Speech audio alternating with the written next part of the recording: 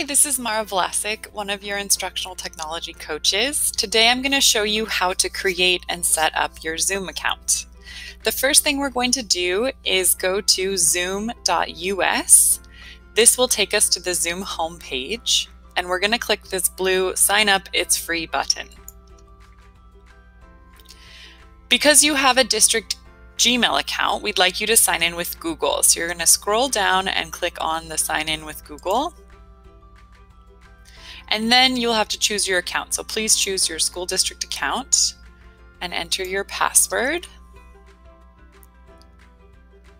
And this is where you can agree to the terms of service. If you'd like to read through them, you can click on that link right there and then click Create Account.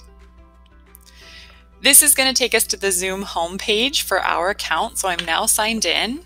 The very first tab here is your profile. This is information about your Zoom account. I'm going to scroll down and click on this download button. So there's two ways to use Zoom, either web-based through a web browser like Chrome, or we can download the desktop app to our computers. I suggest downloading the desktop app. It's just easier to use and more convenient for you. So we're going to click download. And then we're going to click this first download under Zoom Client for Meetings. So please click that blue download button, and that will open the app on our computer. Once it finishes its install, we're going to get this browser that says Zoom Cloud Meetings, and I want to sign in with my school Gmail account. So we have to sign in again, and we're going to click Sign In with Google.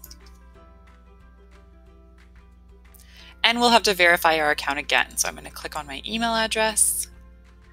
And I have this box opens Open Zoom, and I want to click the Open Zoom button. What that's doing is it's opening the desktop app. So this is the home page for the desktop app. One thing I suggest that you do is down here on your taskbar, I would right click on that Zoom icon. And click Pin to Taskbar. What that will do is it will keep that Zoom icon on your taskbar so that if you're using this frequently, you can just click on that icon to open up your home page right here. So we have successfully logged into Zoom through the web browser, and we have now downloaded the Zoom app on our computer.